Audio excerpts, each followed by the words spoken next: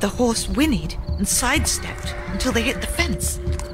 Brambles scratched Ichabod's face as he tried to steer the horse back onto the road. But poor old Gunpowder just kept moving backward, then sideways, then back to the fence. Ichabod's fears grew with this delay, and he nudged him with all his might.